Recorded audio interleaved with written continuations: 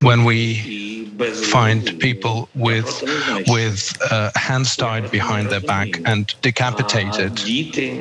Such things I don't understand, I don't comprehend. The kids who were killed and tortured, so it wasn't enough just to kill for those criminals. Maybe they wanted to take gold or washing machines and they were killing them, but they were also torturing them. President Zelensky of Ukraine has accused Russia of committing genocide following the withdrawal of Russian troops from Kyiv. Now, while they may have withdrawn troops near the capital of the country, they're still attacking certain regions of Ukraine, and what they've left behind in certain parts of Ukraine are pretty shocking, terrible. And I want to warn everyone that at some points in this story, there will be some graphic imagery. But independent journalists who went into the town of Bucha, just northwest of the capital over the weekend, found the streets littered with bodies. The dead were wearing civilian clothing, and some had their hands tied behind their backs, apparently executed. Others were buried in a mass grave. More than 300 residents were killed, according to the town's mayor. Now, Human Rights Watch has done its own independent investigation into possible war crimes committed by the Russian troops. I always like to rely more on independent sources rather than just regurgitating what either side in this war has to say. And here's what Human Rights Watch was able to report and also corroborate through their investigation. A woman told Human Rights Watch that a Russian soldier had repeatedly raped her in a school in Kharkiv, in the Kharkiv region, where she and her family had been sheltering on March 13th. She said that he beat her and cut her face, neck, and hair with a knife. The next day, the woman fled to Kharkiv, where she was able to get medical treatment and other services. Human Rights Watch reviewed 2 photographs, which the woman shared with them, showing her facial injuries. So not only is rape taking place, executions of civilians appears to also be taking place. A witness told Human Rights Watch, for instance, that soldiers forced 5 men to kneel on the side of the road, pulled their t-shirts over their heads, and shot one of the men in the back of the head. He fell over, the witness said, and the woman present at the scene screamed. Russian forces also in the village of Staryi Baikiv in Chernihiv region rounded up at least 6 men on February 27th and later executed them, according to the mother of one of the men who had been nearby when her son and another man were apprehended and who saw the dead bodies of all 6.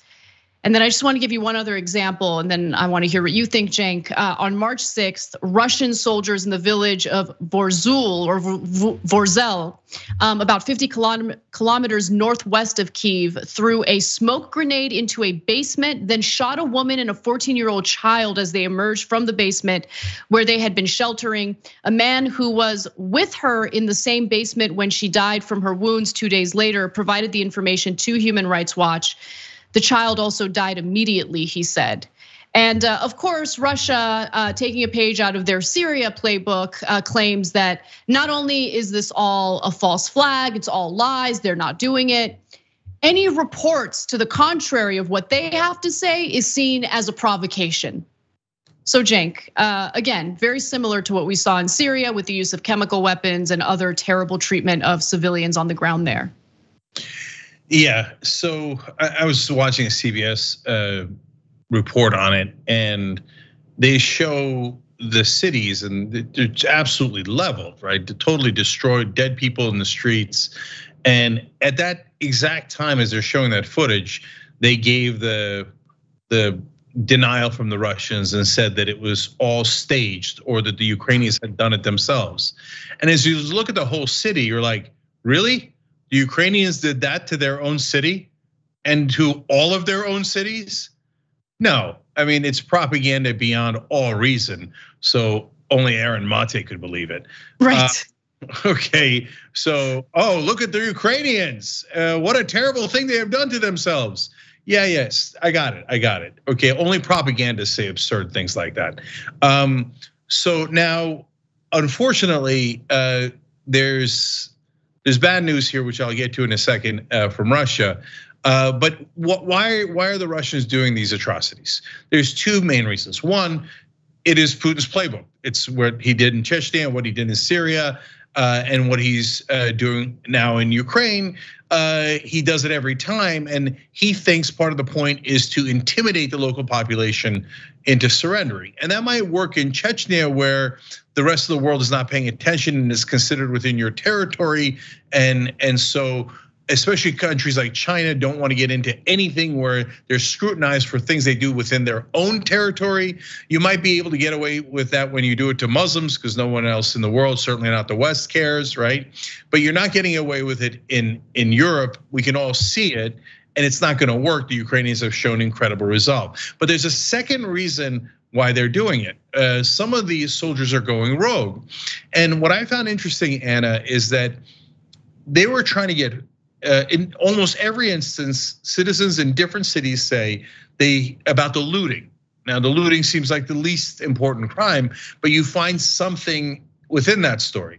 They're trying to get firewood, gas, food, and clothing, which means that the Russian troops are having old world problems. Like American troops might get IEDs, they might have 1,000 different problems when they're trying to occupy a country like Iraq or Afghanistan, but they're not gonna run out of clothes.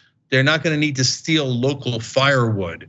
So this Russian invasion is going very poorly, and obviously their supply lines are a disaster. So some of the Russian troops are getting super mad. They didn't expect that they were gonna get killed at the rates that they're getting killed, and they're starting to take it out on the Ukrainian population. And yeah. I think you're absolutely right about that. You're also seeing Russian troops just kind of give up because of how awful it's been for them, how ill prepared they've been, and how unprepared they've been for like the fierce resistance from the Ukrainians. And I think you're right, because when you look at what they're looting, what they're stealing from the very civilians that they brutalize or murder, it is typically things like firewood and clothing and stuff like that.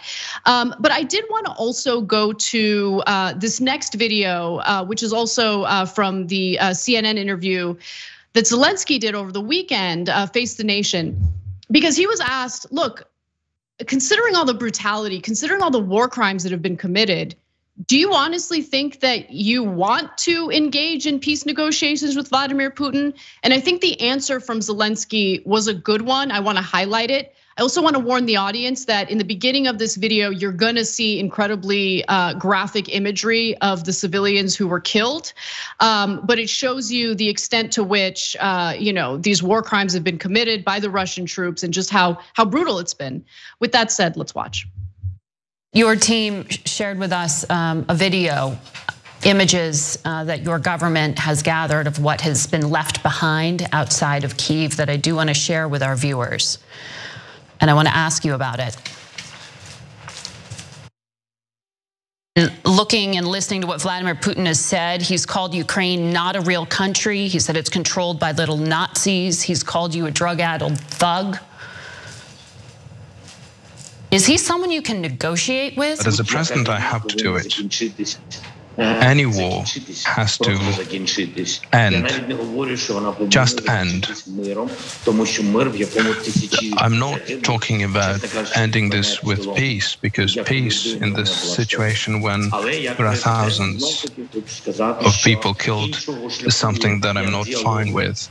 But there is no any other way. This I'm saying as a president. There's no any other way but the dialogue. If we don't want hundreds of thousands, millions to die. And he's right about that. I mean, he's of course asking for more assistance from the United States, asking for even tougher sanctions against Russia, but peace negotiations, I mean, it's the only way out. It's the only way to end this. In addition to other forms of pressure that have been implemented against Russian oligarchs and the financial system and all of that. But yeah, he has no choice. I mean, what else is he gonna do? Because if you don't engage in these negotiations, this could go on for months and months. They could level other parts of Ukraine, much like they did in Mariupol. And by the way, we don't know the extent of damage. I mean, we know the extent of damage when it comes to the buildings and the property and all of that in Mariupol, but we don't know how many civilians have died yet. It's been completely encircled by Russian troops. It's very hard to get access to that part of Ukraine. It's been a complete and utter disaster. Zelensky's right. This needs to end, and you have to be willing to engage in those talks, even considering the war crimes that are being committed by Putin and his troops. Yeah, so Zelensky also called it a genocide, what's happening.